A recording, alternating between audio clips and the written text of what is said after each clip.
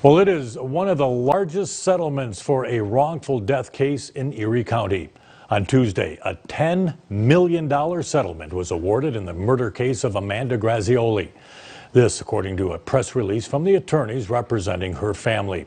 That civil lawsuit was filed in the Erie County Court of Common Pleas back on March 19th of 2018. That was just 11 days after her murder.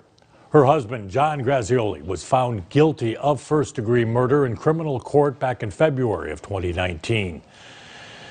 He was later sentenced to life in prison without the possibility of parole.